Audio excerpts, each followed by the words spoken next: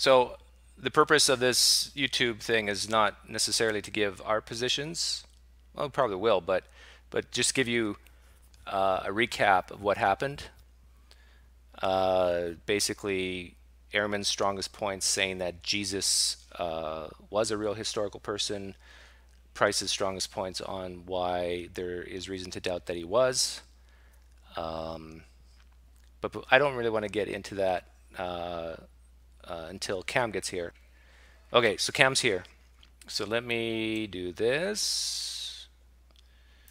And let me add screen capture and put Cam in here.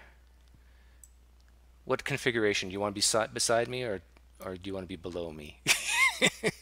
However you like. Whatever I prefer.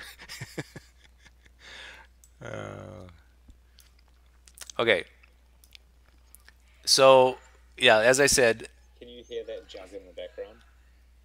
jug? Oh, kettle. Oh, is jug the New Zealand term for kettle? Yeah, it's like the electric kettle. Oh, okay. Oh, again, so anybody listening to this via YouTube live stream, if you wouldn't mind tweeting this out to your friends, that'd be great. Because we're going to talk about something that has never been done before. Robert T. Price. Oh, the Empress. Oh, M? I thought it was T. Are you sure about that? Okay. 99.99. Are you certain? Do you know? Could you be wrong? um, and Bart Ehrman. So Cam, you can correct me if I'm wrong, but Bart Ehrman's position is that Jesus was a real person in history, but Bart Ehrman is an agnostic atheist, just like Cam and I. So he does not believe the supernatural claims found in the Gospels or any else elsewhere. But he does believe that Jesus existed, and we'll talk about why that is in a bit. Robert Price's position, uh, we're getting a comment that your sound is low, Cam. So I don't know if you can talk closer to the mic. Robert Price's position is that there is a lot of reason to doubt whether the historical Jesus is in fact historical, that it could be completely myth, and that this Jesus of Nazareth didn't exist at all. So, Cam, what did you think was Bart Ehrman's strongest argument tonight that we listened to say that Jesus was, in fact, indeed a historical figure? Yeah, so I would agree. So Ehrman's strongest point was there's some things written by Paul which predate the Gospels. And let's be clear. Ehrman believes that Paul wrote 13 books. Ehrman believes that 7 of the 13 are authentic, and 6 are forgeries. So before the Christians start cheering Ehrman, remember he believes that close to half of Paul's letters are actual forgeries. But Ehrman does say, "Oh, hang on. I am so sorry, guys. Yeah. See, whenever I mute myself, I mute you, Cam. So I gotta stop that. So what? Okay, I'm not gonna mute myself anymore.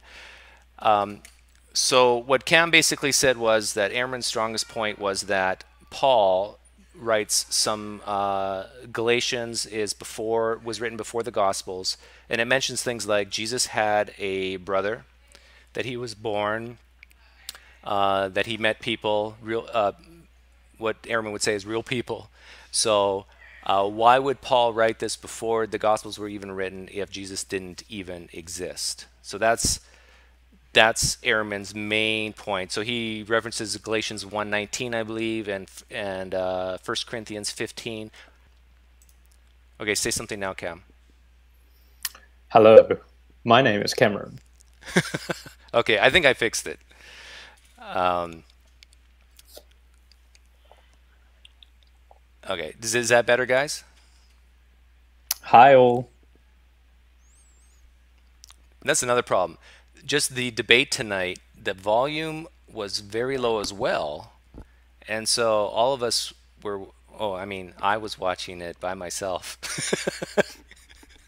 and and yeah, I know what I did wrong, guys. My bad. Good thing we caught this early. So we were straining to hear these guys while they were talking. We had the volume maxed out. But basically, what Cam was saying is that that the seven Pauline letters that are considered originals and not forgeries are all predate the Gospels. And Ehrman's main point is, look, it is very clear that according to Paul that Jesus had a brother, he was born, he died, all things that a real person would have. Okay. Now, Price's rebuttal to that is what, Cam? Um, well, I don't know if I should give Price's rebuttal, but Okay, give Price's rebuttal, and then very briefly, and give what you think a better rebuttal is. so Price argued that, at least in the case of the Galatians reference to James, the brother of the Lord, that that on independent reasons, not because of a mythicist bias, scholars have argued that that is actually an interpolation into Paul's work. I don't actually know those arguments, and so I essentially don't know whether or not that's a. So I mean, Price, it's definitely a true claim that scholars have argued that, so but Price is saying basically those passages where it says that Jesus or James, brother of the Lord, are basically later scribes inserted that. That's Price's argument. maybe not even scribes, but possibly people in like the Paulinist tradition of Christianity. Okay, and then guys So like, the same types of people that forge letters in his name. and so guys like Carrier though, and yourself would say that maybe they weren't interpolations, that people just crossed things out or just stuck things in, but rather when you read the original Greek, maybe things like born, died, brother have different different meanings, different interpretations. In other words, brother could mean a brother in the faith instead of a biological brother. Yeah. So in the case of the reference to James, the brother of the Lord, um, there, and this is not just mythicists who have argued this in the past, that it's appropriate to interpret that as saying James, a baptized Christian. So the word baptized isn't there, and neither is the word Christian, although that doesn't really appear in any New Testament text, from my understanding. But it's essentially like a title, brother of the Lord, that is given to baptized Christians. What? And Carrier, or at least Carrier, argues that, from my understanding, that when you look at the way the Greek is written, it's more that he is said to be a brother of the Lord because Paul was trying to distinguish him from the Apostle Peter and make sure that it was clear that he wasn't saying that James was also an apostle. Right, got you. Because prior to that, he says, well, I mean, it would be worth bringing up the actual passage to read it to make sure that I don't get it wrong. But it's essentially like, I met no one else other than Peter the apostle and James the brother of the Lord. Right. So what guys like Carrier is saying is, look, the brother here, Paul is basically saying, look, I don't want people to think James is an apostle. So I'm going to use the word brother instead of, or to just basically to show that. And so, but it could be that it's not an actual brother, right? Yeah, so I think the context is that Paul was talking about when he visited Jerusalem and who he met, because if I remember the context correctly, he's saying about who, essentially like who he conferred with. It's like effectively like where did he get his tradition from? Right. Okay. So I'm gonna post that actual thing in. Oh, I can't. Oh, maybe I can. No, I can't. Um, okay. So, and then the other one is 1 Corinthians 15, I believe, somewhere in there. Yeah, so that's like the whole chapter there is around like what type of body you will have in the resurrection, and it talks about it. There's this section from I think it's verses 3 to 8 where it's like this, almost like this creedal type um, framing where he says about like passing on the tradition and that just as Jesus appeared to apostles before him, he also appeared to Paul. Okay. And now the whole thing about being born and being killed. How would a guy like Price explain that?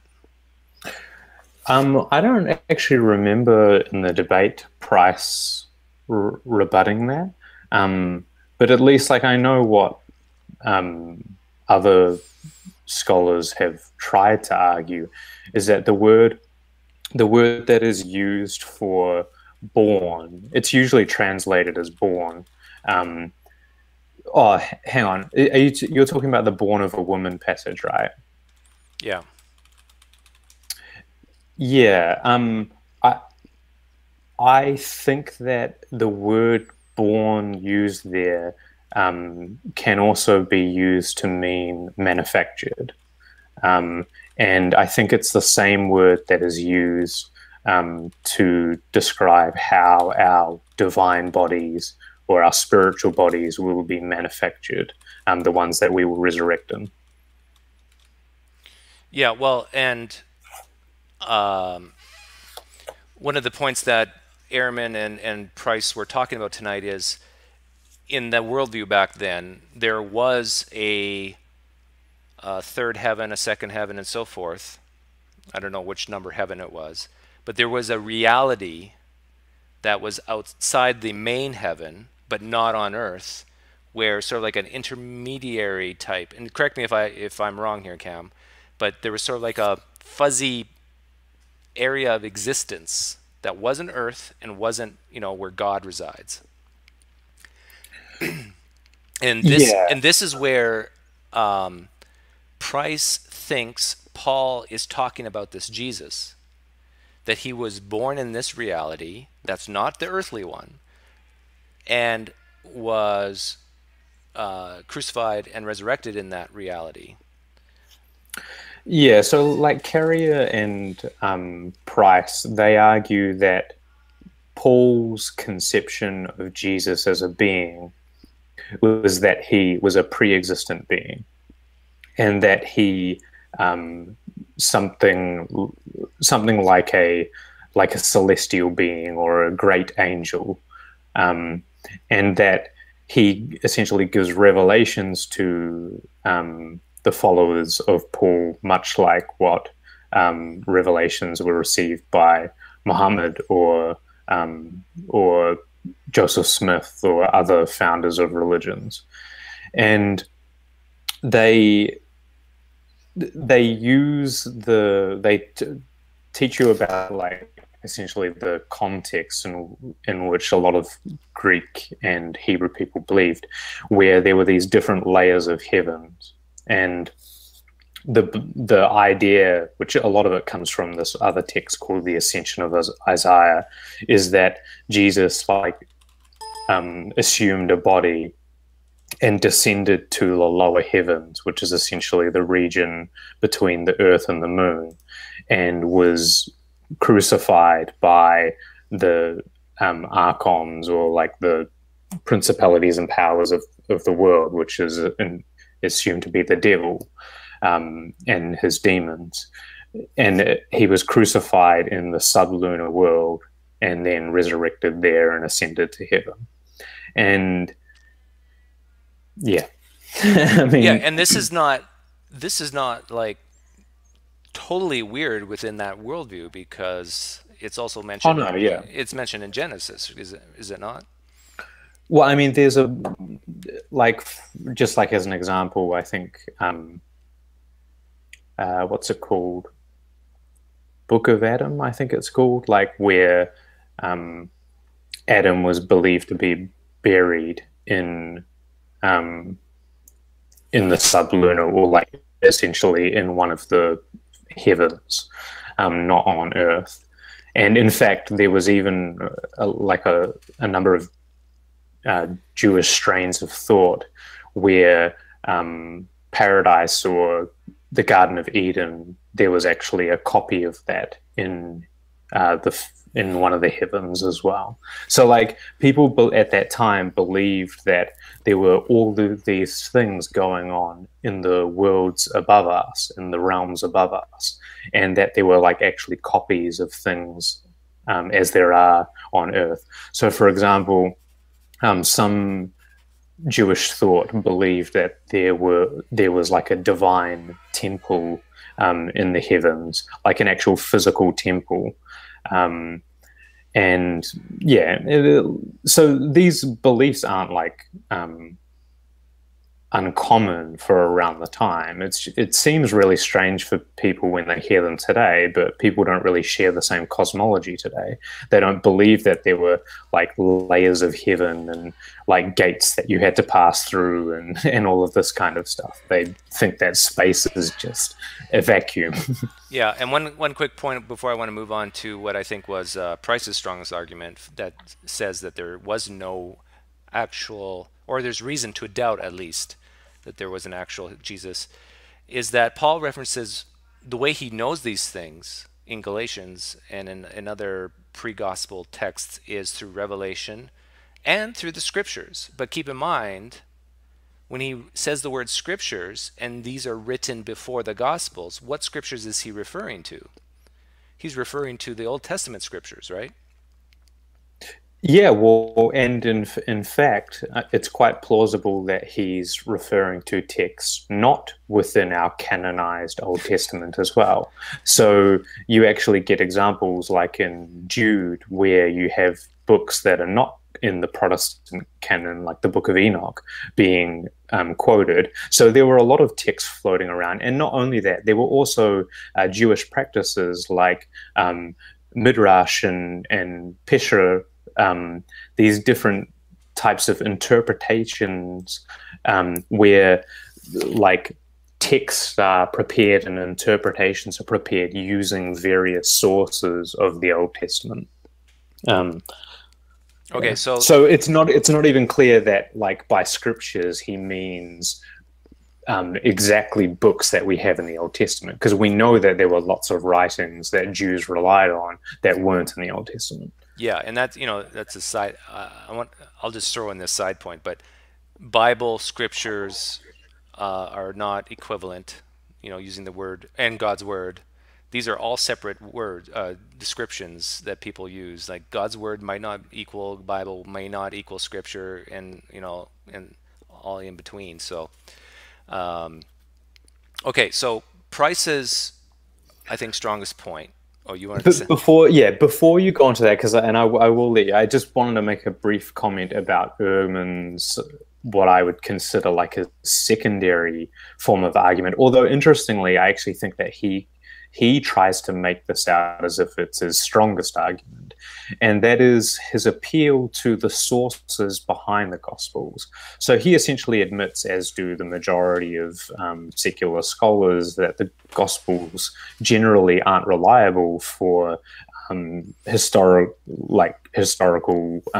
facts about what occurred at the time.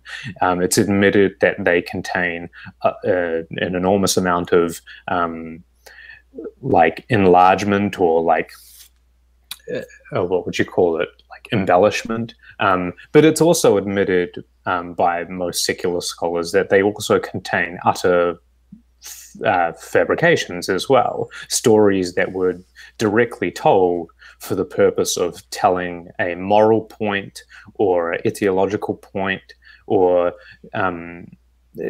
other types of messages, and these aren't things that happened on Earth. Now, Ehrman acknowledges that, but he uses these commonalities between the texts to infer, as do a consensus of scholars, that there are actually sources underlying these texts. In particular, Q, which is the source that's inferred from the shared material in Matthew and Luke that isn't present in Mark. And also the source M, which is for the source material in Matthew that isn't shared with Luke or Mark, and then the source L, which is for the source material, or the material in Luke that isn't shared in Matthew and Mark.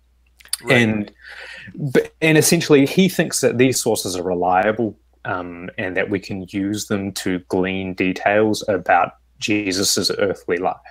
And I think that that is a very poor epistemological method. And yeah, because we don't know the authors of these sources. Yeah, and we don't know whether or not they're reliable, and we don't know what their motivations were. We don't know what genre of text they fall within, because we literally don't have these sources.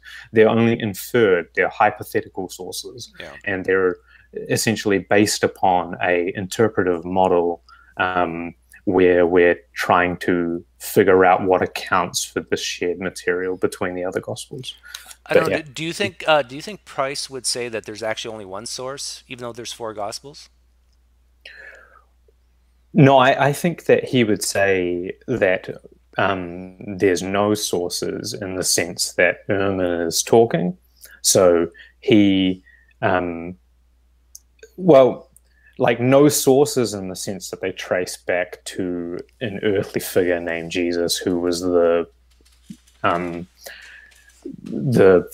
cause of Christianity. Oh, one thing that I'm reminded of, one of Ehrman's arguments was that besides Josephus, that Jesus, the person, the historical figure, is the second most attested figure of that time period. So no, he made a more specific, and this is a charitable fact, claim than that. He said no more attested Jew of that time and place, because I think he would admit that there is better attestation for like Roman. Oh yes, yeah. But I think that he talks about Josephus and he talks about Jesus. Although I don't understand why, given his protestation in the last part of his talk about the reliability of Paul, I really can't understand why he doesn't think that Paul was better attested than Jesus, given the fact that we actually have words written by Paul. I don't really Good get point. that. Jesus never wrote a book. In fact, the only thing he ever wrote was apparently his finger in the sand. So no, well, I mean that's actually an interpolation in the Gospel of John, as you know, that doesn't appear in our earliest John manuscripts. So would you agree then that Ehrman's point would agree with Price's, that people like Tacitus, Josephus, all the people in the second century, late first century, basically are not sources, or not attestations? Sorry, what did you ask? Did you ask if I agree with that, or yeah? Do you think that's what Ehrman would say, that we can't use those guys because they're basically just retelling what they would have heard? They're not eyewitnesses. They didn't see any of this stuff. It's hearsay. Yeah, given the time period they wrote in, it would definitely be a probabilistic statement to say that they are independent sources. because an equally probable, or I think more probable, explanation of where they got their material from is actually that they're repeating what Christians told them. And many secular scholars have argued this. This is not a novel point. And in fact, contrary to what Ehrman claims, most of the best scholarship on Josephus that I've read indicates that both the Testimonium Flavianum and the other reference to Jesus is like they should be considered entire fabrications, not just like embellishments by a Christian author. Well, to let people know, this is being recorded, so if you have to go, you can watch it later. So Price said a lot of things, but he talked about one analogy, and I loved his analogy. And the analogy is this: can you get Clark Kent if there's no Superman?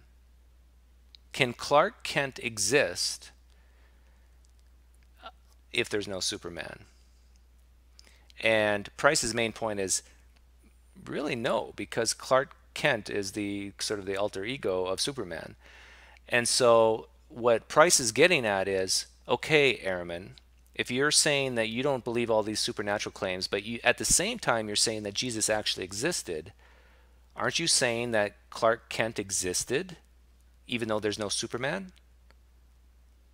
So if it makes sense in the analogy, why isn't it making sense to you with this Jesus character? Yeah, and I think that is an analogy. It's what would you say? Like it's really evocative. Like it's appealing, but I actually think it's a bad analogy because I don't think it takes into account what Ehrman actually argues. And so to give like what a better analogy would be of the picture that Ehrman paints, you would have the stories of Superman, which included details of this person, Clark Kent. But instead of there being fictional authors of, authors of this fictional work, which produced both the Clark Kent and the Superman, there are also these other independent figures around Clark Kent that are, producing other material about him independently of the authors of Superman. See, but here's where I struggle. If the question is, did Jesus exist? Like, to me, that is too general of a question, because you could ask, to me, the better question is the Jesus of the Bible, is the Jesus of the Gospels, did that Jesus exist? Yeah, well, and we know the answer to that question, though, and it's one that secular scholars don't even debate. And the answer, well, I mean, they debate it for public forum, but that's because there are claims that need to be counted. But the answer to that question is no. And this is like absolutely clearly demonstrated by the fact that for the last 200 years, scholars have been publishing works about this historical Jesus, which almost bears no resemblance to the Christ of faith, the biblical Jesus. And I think it's clear in the eyes of secular scholars that the biblical Jesus doesn't exist. Yeah, and plus the biblical Jesus implies a personal savior, a personal Jesus. So when you have this concept of a Jesus that exists in you and almost exists on how you see him in you, or how your brain interprets whatever that Jesus in you does to you, does it become a historical, is it at the same time a historical figure if it can be so many different things to so many different people? Because it's a personal Jesus. And so this is where I struggle when people ask me. But once again, I think where that misses is that like it's not taking into account what like it would be a great analogy if it weren't for the fact that Christians believe that Jesus still exists. It would be a great analogy if people still believe that Jesus exists. No, if it weren't the case that all the Christians out there that claim to have a personal relationship with Jesus believe that he still exists, they're not having a personal relationship with this Christ that they've manifested in. Well, I mean, that's what I think they're doing, but like from their perspective, they're like relating directly with this being that still exists, kind of in the same way that Paul received revelations from a celestial being. Okay, yeah. I guess my main point here was to say, like, when people ask me personally, like, and like Travis did earlier, do I believe that Jesus ever existed historically? The first thing that pops in my head is which Jesus? Yes, exactly. Like Which Jesus? which Jesus are you talking about? The Jesus as described exactly in the Gospels? Then my answer is a clear no. But if Yeah. you're but if you're talking about some fuzzy Jesus that exists as maybe the basis or like a screenplay, like that a story was loosely based on, then maybe sure. And if you're talking about the Jesus that lives in the heart that people believe that lives within them, well, yes, that, and again, I believe that's in the imagination, but that thought does exist, that imagination does exist, that Jesus within the imagination exists. So it's a real tough question to answer without, qualifying it. Yeah, I see what you mean. And that's part of the reason why somebody like Raphael Latesta, um, a recent he doesn't actually have his PhD yet, but he will do very soon. Um, he argues that the discussion that's occurring like between Price and Ehrman, or like the discussion that's occurring between himself and other secular scholars, is a discussion that pretty much like leaves Christians at the door. And it's not that they're not like necessarily welcome, it's just that they're arguing about a different Jesus. Like they're arguing that not like they have so much evidential burden to climb that they can't even establish, I mean, that Jesus existed, let alone that he performed all of these miracles as attributed to him in the Gospels. And it's really a discussion among secular scholars. Yeah. But And there are so many different historical Jesuses as well. There's the magician Jesus. There's the social reformer Jesus. There's the insurrectionist Jesus. There's the apocalyptic prophet. There's the yeah. I mean, there's many different models for Jesus. well, if you're a theonomist or a strict Trinitarian or whatever, there's the Old Testament Jesus. That's right. But yeah, in the discussion of historical Jesuses that have been hypothesized, there are many different models that scholars try to make explain the evidence that we have in the New Testament. And I don't think that really any of them does what they don't really do the text justice, because they're talking about something for which we have really no evidence for. Like they're talking about this Jesus that like we are only inferring on the basis of the Gospels, when the Gospels don't describe this Jesus. They don't describe this Jesus at all. No, the Gospels, they described a full-fledged miracle walking, walking on water, miracle working, water into wine, stilling the storm, Yeah. controller of the fig trees, See, and and, teleporter to space Jesus. and so okay, so if you're a Christian watching this now or on the replay, what Cam is basically alluding to is, I think, if you're viewing Ehrman as a Christian and Price, who doesn't believe that Jesus even existed, I would think as a Christian you should respect Price's position more, because he is being more consistent. Because Ehrman is, I think, from the Christian worldview, is being this wishy-washy guy who's saying, "Oh, Jesus existed," but in every instance that Jesus is described in the Bible, it's the miracle worker Jesus that Ehrman denies. Exactly. It's like, oh, and to give another analogy, it's like how these nominal Christians claim that, oh, well, Jesus wasn't really divine, but he was like a moral guy and he was a great teacher and he was a great moral teacher. Like, well, I'm sorry, you're just doing like murder to the Gospels because that's not what they're about. You've just misunderstood the Christian literature and you're not explaining it. It's So I think, were you shocked to hear that Price didn't even believe that Paul wrote Galatians? No, because I've like heard, Okay. I've listened to him a lot on the Bible Geek, and he wrote a book called, I mean, and this is years in the making, The Amazing Colossal Apostle. I don't really understand that view because, to be honest, I haven't dug into it enough. But he, yeah, he thinks that Paul's letters are better explained by, um, like something to do with Marcionism and something to do with Yeah. um, the what's his name, the guy who's referenced in the magic worker and who's referenced in the Book of Acts.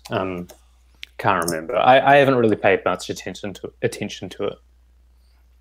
So yeah. So basically, what Price is saying, look, you can look at the Gospels, especially, and see where that came from, and you could start from you could basically imagine a case where this Jesus did not exist historically and still get the Gospels based on the Old Testament and based on some other Greek texts.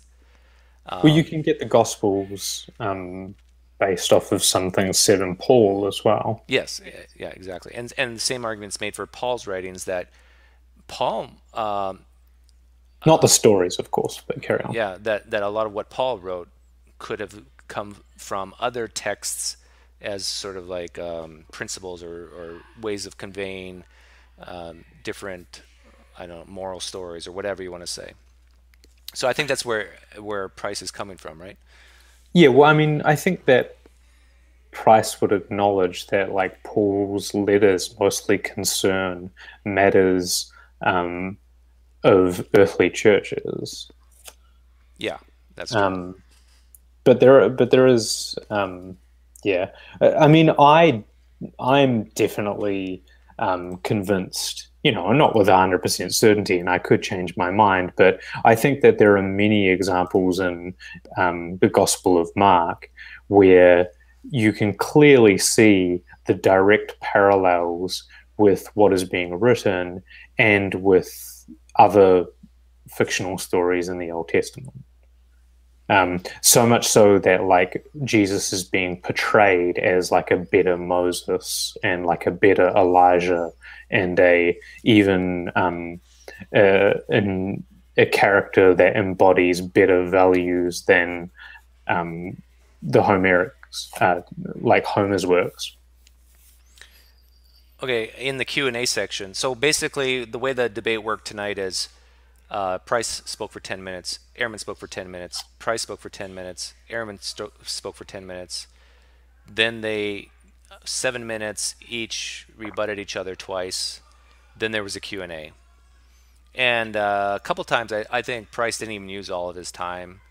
I don't know if Price was a little sick tonight. He was blowing his nose a couple times. He refused to hang onto the mic because I guess he was scared of maybe he had to blow his nose and didn't want to have that sound go through. But I don't think Price really looked that comfortable. I would have loved to have Carrier there instead of Price, but anyhow. Um, in the Q&A, though, one person asked a great question of Ehrman, and the question is, what would change your mind about the question of historical versus mythical? And Ehrman answered saying, basically, if there was more scholars who agreed with Price. That was basically his answer, right? Well, no, I think that the question wasn't actually like, so to give credit to Ehrman, I don't think that the question was what would change your mind. I think that what would make you take this issue more seriously. Right. Okay. Yeah. And he basically said, I don't think Ehrman thinks that Price is any less of a scholar than him. I hope not, at least. But basically, Ehrman said that if there was well uh, published people who shared Price's opinion, respected people, scholars, historians who shared Price's opinion. And I thought that answer was interesting because how would you, let's say you were wrong about something in a certain field of science, and you wouldn't really start leaning towards it, the possibility of being wrong about your position until you see more other people do it. I think that that's a wrong way of going about it. Mm. I mean, it is true that we only have like a finite time to do research and to read other like so there is a lot published in the field of biblical studies and or New Testament scholarship in particular. And so there is some like merit to being exclusive in what you spend your time on or being mindful of what you spend your time on. But I don't know. The thing that I would argue is that Ehrman should have at least read Carrier and Lataster's work, or in particular Carrier's. I mean, he wrote a book about method before publishing a book on the question where he argues probabilistically and not like dogmatically towards a conclusion that Jesus may not have existed. Like he most scholars who write on the historical Jesus don't even establish what method they're using before they write on it. They just put pen to paper and just like assume that their methods are valid. And I think that his work should be at least taken seriously by somebody like Ehrman before he, you know, demands that more scholars publish before he takes it seriously. I was, I don't know. I He is a was, serious scholar. I was, I forget where this was. It was somewhere in Wisconsin. Was it in Madison? And I was actually surprised to see that most of the questions went to Ehrman and not Price. It was Milwaukee. Milwaukee. Okay. Um, yeah, I think that because the conference or debate was organized by a mythicist organization. Oh, it was okay. I missed that part. I didn't realize it was. Yeah, okay. Yeah, I think that that's why. But I didn't think that they really asked him hard questions. Like, I would have asked him something along the lines of, like, how can you rely on sources that are non existent and only hypothetical when we have no means to verify their contents or establish their trustworthiness or establish even their genre? How can we rely on those as being historical documents when they could just as easily be as fictional as what the Gospels are? So, Price is an atheist. Ehrman's an atheist. Question is, I can imagine some people asking this question. What does it matter then to these guys, not professionally, but just personally, whether this Jesus existed or not? Yeah, I mean, I think it shouldn't matter to them other than their own scholarly interest in history. Because you can explain like how the Roman Empire expanded and so forth and embraced Christianity. Whether this Jesus existed or not, you can have an easy explanation both ways.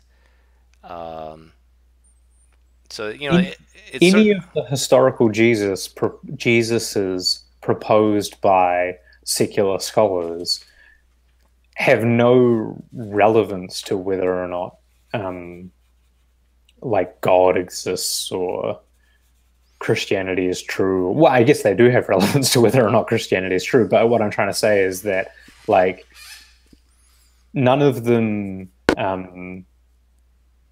yeah, you get what I'm saying. I think the one area where it is relevant, and this is sort of getting off the debate, but getting maybe to the purpose of the debate, is how atheists interact with theists, or Christians in particular. Because if you are an atheist and you're talking about God and Jesus to a Christian, and you come out and say, well, I don't even believe Jesus actually existed, what are the chances you're going to have a productive conversation after that point? Like, they're going to basically write you off. The Christian will write the atheist off and say, this guy is just a nut job.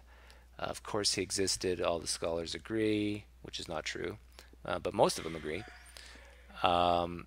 So I do see value in either not, if you truly believe that Jesus did not exist historically,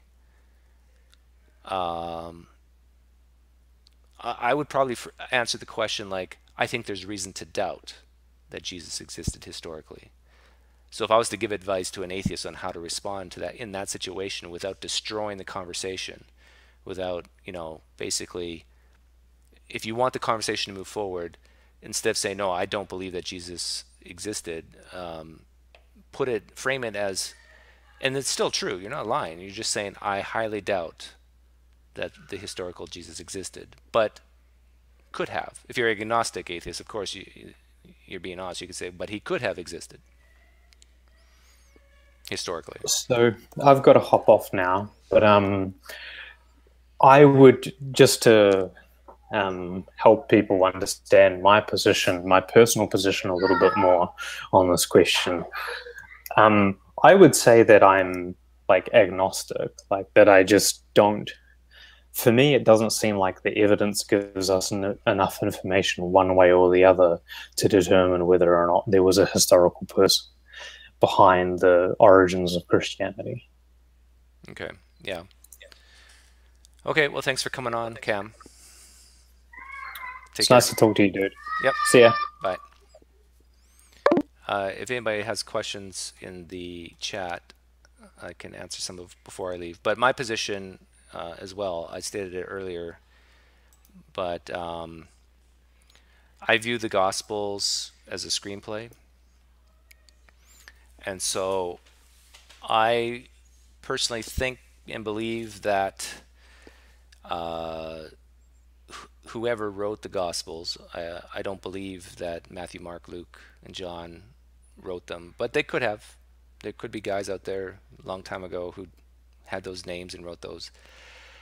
But I believe that basically, if you knew the Old Testament very well, if you knew Greek literature really well, if there was indeed a person, Jesus of Nazareth, who existed, who was charismatic, who was apocalyptic, you could have written the Gospels without the majority of it being true. When I say loosely based on a historical figure, that part would be true. But there's just so many things that the Gospels especially borrow from. Like there's some word for word lines in the Gospels straight out of the Old Testament. And there's a lot of places where it says, this was done to fulfill the prophecy of, and then it quotes the Old Testament. Now, Christians view that as, oh, wow, look how amazing this is. Whereas the skeptic or agnostic or atheist would say, well, isn't that a red flag to you guys that maybe this was written just to say that it was fulfilled? So yeah, there was many passion plays of the day. A passion play is basically you have to suffer before you can receive glory. There was many passion plays of that time. Jesus is a passion. Jesus suffered in order to receive glory, in order for everyone to receive glory. So it's another passion play that was historicized later. And so that's my personal opinion. And I could be wrong, and everything in the Gospels could be right, and I could be going to hell. although I could be one of God's elect and going to heaven too. So this was actually a big deal because people have been begging to hear Price and Ehrman debate each other, and it's never happened before. And so it just happened a couple hours ago as a pay per view event, and so I thought I would pay the $10 and watch it, and I invited Cam to watch it with me, and so I thought I would just give a recap of what happened. I actually think Ehrman, as far as the debate goes, yeah, well, yeah, Matt Dillahunty was moderating.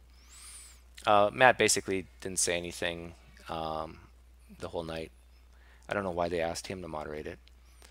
Maybe just to get more viewers. To me, Ehrman is a better debater. I don't think it's even close, in my opinion. Like when Price likes to do accents and imitations once in a while when he reads the perspective of other scholars, so he'll change his voice. I think it's cute at first, but gets tiresome after a while. And so I think Ehrman was more articulate, more fluid, more smooth. I think Price was a little more choppier. Price, in my opinion, is more esoteric in his language. He uses, I think, more words that and references more people that the average person has no idea what he's talking about. Whereas I think Ehrman is better at having the common lay person understand. So yeah, so for that reason, I think Bart Ehrman won the debate. So okay, take care, everyone. Have a great weekend, and we'll see you next time.